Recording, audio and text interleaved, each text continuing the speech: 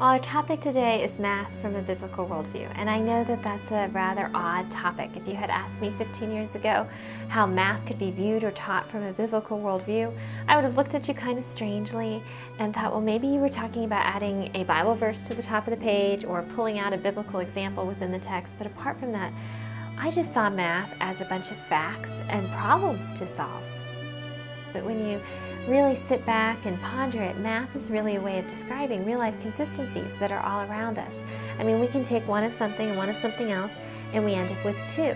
The only reason we bother to memorize, or you have your child memorize all those math facts, is because they really work outside of a textbook. They describe the consistencies that are all around us. Well, why are there consistencies all around us? Well, because God, a faithful, consistent God, created them and sustains them day in and day out. He is the one holding all of those consistencies together that math is but a way of describing. Which means really every time you solve an addition problem or a multiplication problem or a math problem and see that it still works, it is shouting out at you that God is still on His throne.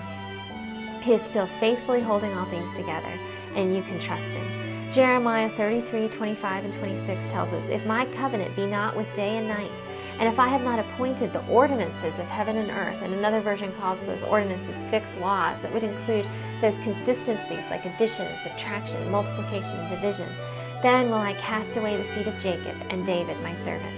So God was saying to His people, look, I'm a consistent covenant-keeping God. You can see that in what I'm holding together all around you.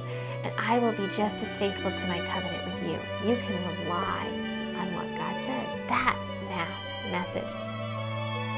When we look at math from that perspective, all of it transforms.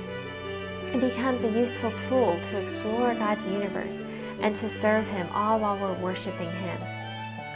Over the last couple of years, I've been working on a curriculum series for junior high that teaches math from this perspective. And I'm excited to announce that the first year of the curriculum is now available. Principles of Mathematics is packed with history, science, and real-life examples that help students understand how the concepts they're learning are real-life tools that proclaim God's faithfulness. The curriculum includes worksheets that train students to apply what they learn, along with quizzes and tests. It's my prayer that as students use this curriculum and study math from a biblical worldview, they'll be reminded of God's greatness and encouraged that they can indeed trust Him completely.